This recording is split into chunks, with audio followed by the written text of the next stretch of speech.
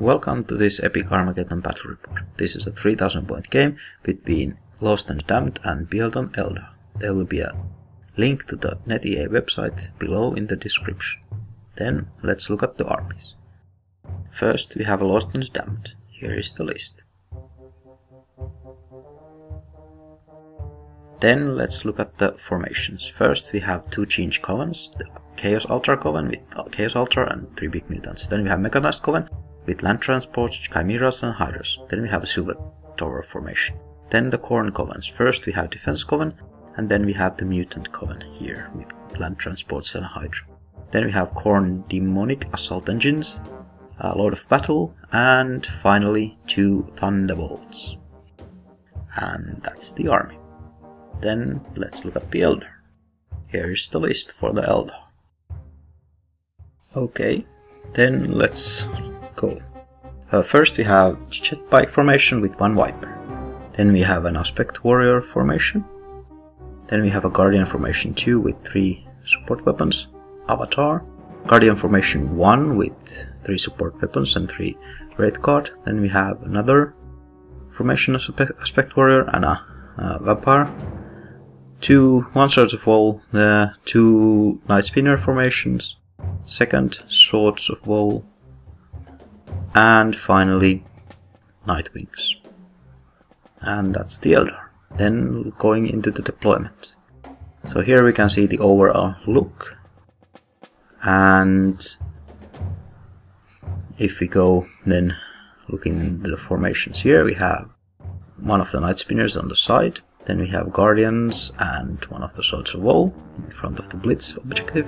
Then we have the Wraith Gate there. Then we have some Spinners in the forest, Swords of Woe, and finally there was Jet Bikes. From Lost and Damned we have the Mechanized Change Coven on flank here.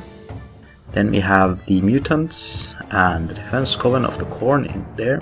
Then we have Demon Engines and Lord of Battle. And finally we have the Altar Coven and Silver Towers, and that's it. Then on to turn 1. First, Lost and Damned won the activation, but let Eldar go first. The Eldar takes Sword of Woe, which double, and they move first, 1 move, being Eldar, so they can fire it there, and they target the Demon Engines, destroy 1. And then they make their second move and jump in the canyons in the center to hide from possible enemy counterattack. The Lost and Damned try to activate Thunderbolts but fail, and then the Swords of Woe 2 go from Eldar, and they move also double, taking shots from the top of the hill at the Mechanized Coven but fail to do anything, and then they jump as well into the canyons. Then it's the Lost and Damned, and the Mechanized Coven decides to double, so they move between the hills and the canyons, and then they are going to take some shots at one of the Swords of Woe. And here is the last of the formation moving up, and then some extra soldiers jump out of the transports. There we go. And that's the loss, we can have it, and after the shooting, Firestorm is destroyed. Then Night Spinners sustain from the forest, targeting the Mechanized Coven and destroying some of them. There we go. Then Lost and Damned and Lord of Battle doubles, and goes there.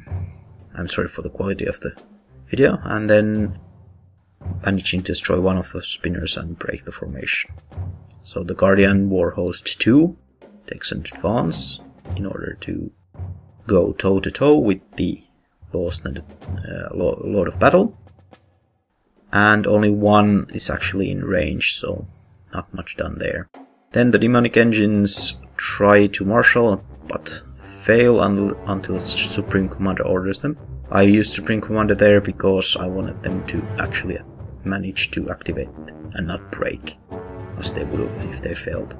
So then the Eldar, and they're going to use Night Wings to make a ground attack against the Lord of Battle. And 2 damage, which is much more than I was expecting. Then the Mutant Coven march, and they realize that they can only go close combat against the Guardians. And that's what the Mutant Coven is for, especially as it's Khorne, and it can only summon lesser demons.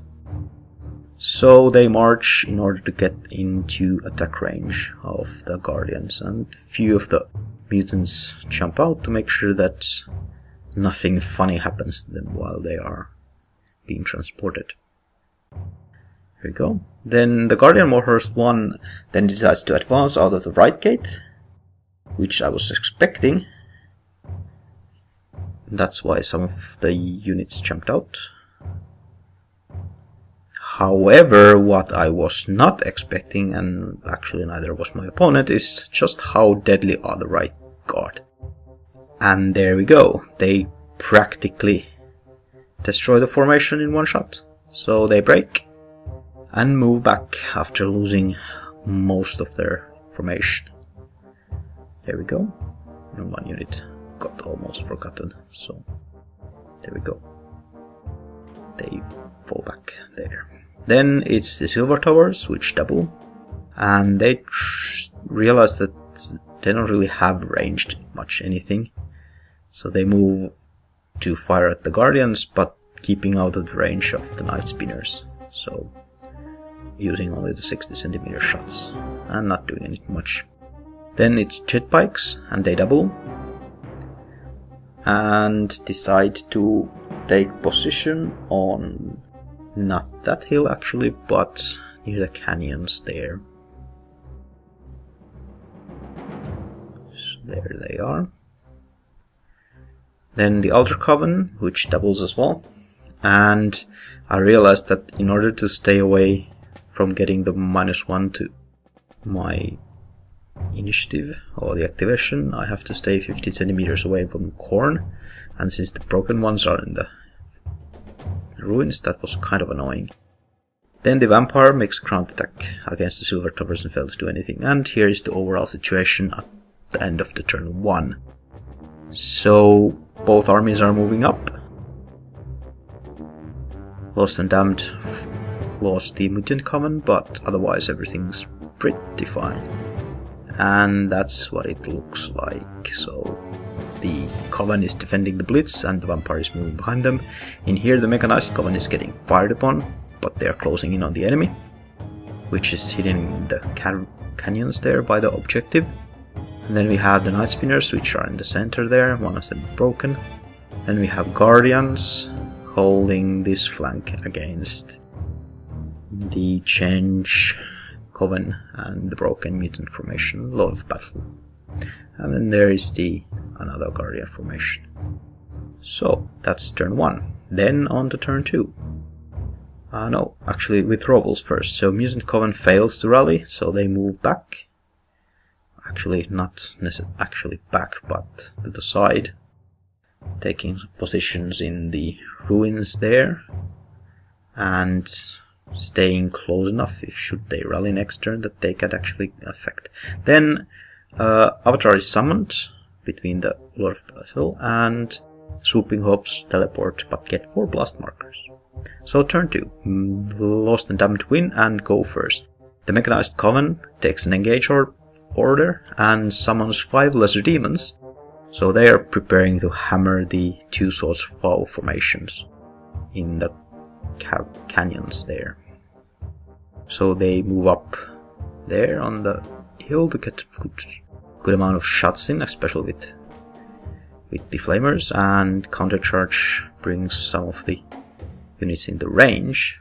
But then the whole thing goes wrong for the Lost and Damned, as Lost and Damned doesn't save and Eldar do pretty well.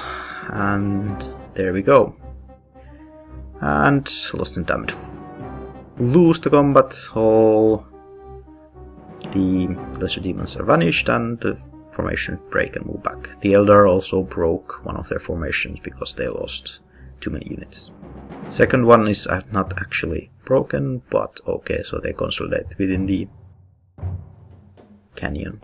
Then retaining the Lost and Damned Ultra Common doubles, and they summon the Lord of Change in hopes of managing to do something, because Lord of Change has actually pretty good shots, 2 macro weapon shots. So they move up, keeping 15 centimeters away from the Lord of Battle.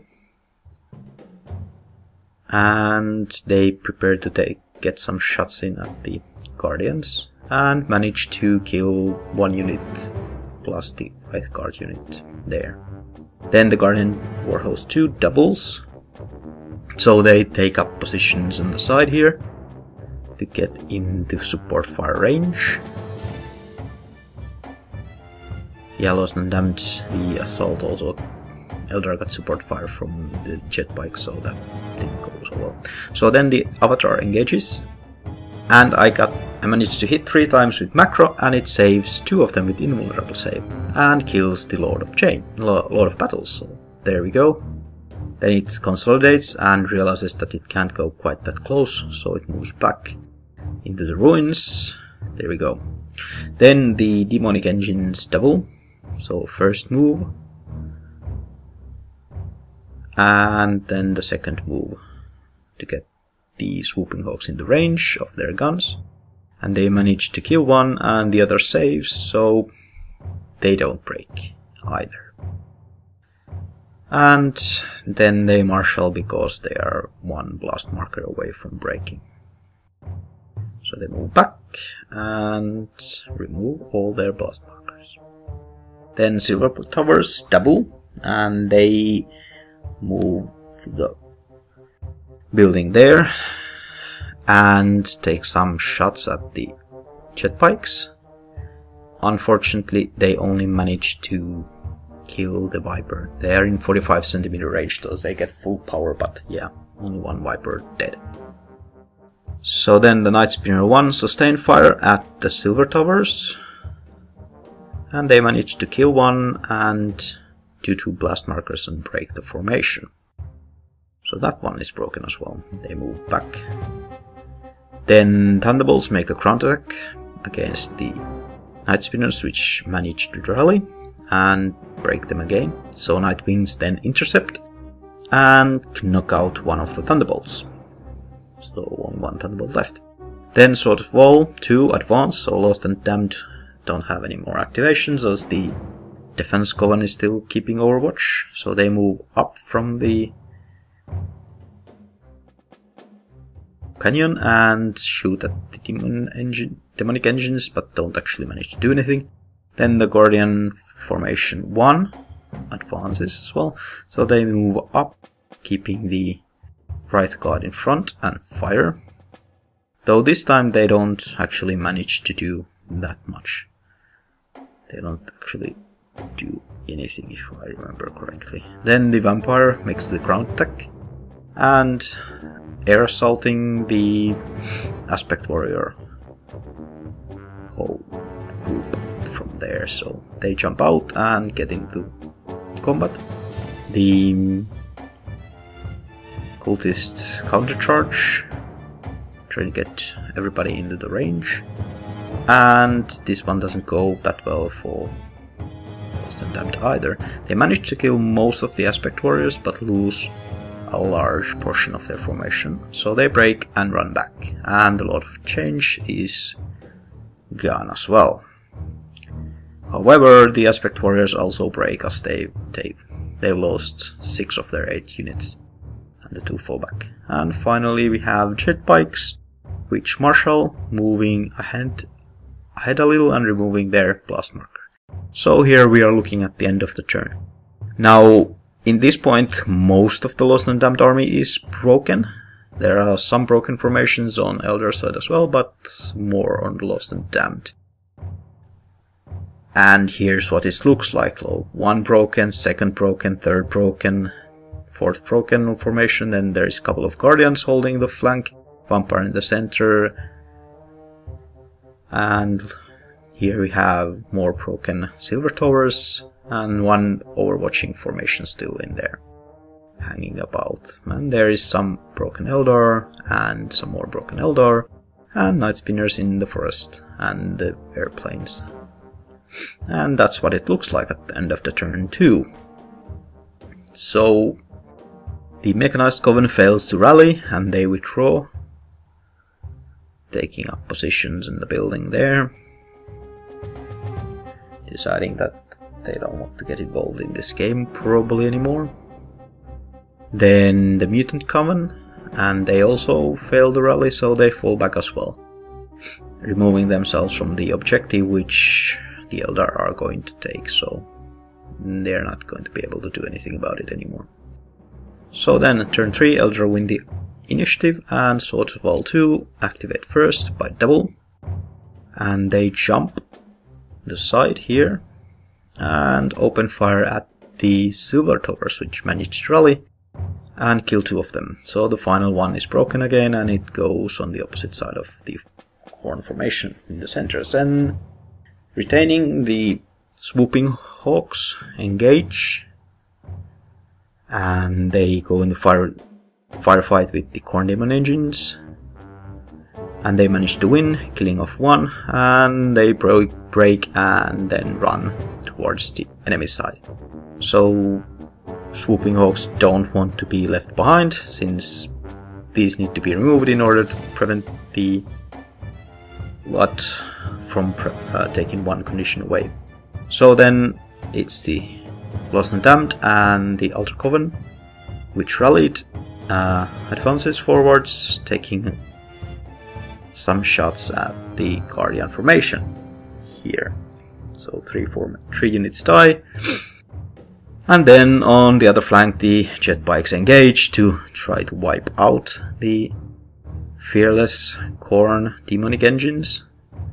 And that is exactly what they do. So no hope of that one to prevent one victory condition. So Thunderbolts fail to activate.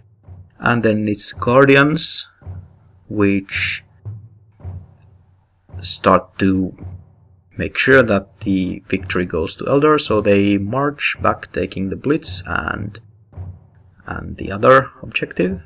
Then the Defense Coven holds. They try to double, but they fail. So the idea here is that I'm trying to prevent 3-0 loss by contesting that one objective there. And then the Guardian Warriors 2 doubles.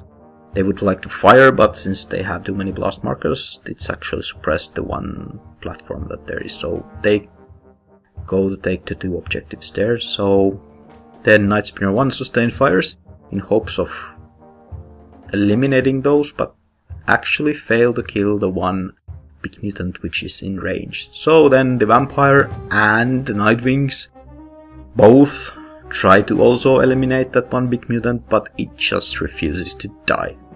So that's the end of the game. The Eldar win 2-0 by They Shall Not Pass and Defend the Flag. And that's it. Lost and Damned just could not manage to hold there. So there we have broken mutants, Guardians, Altar Coven, which is still, well, unbroken at least. A couple of broken formations there. So we have here the Eldar holding complete domination on the other flank. And that's what it looks like. So that's it. I hope you enjoyed this battle report. And here is the software that I use. The music is by Kevin MacLeod, and thanks for watching.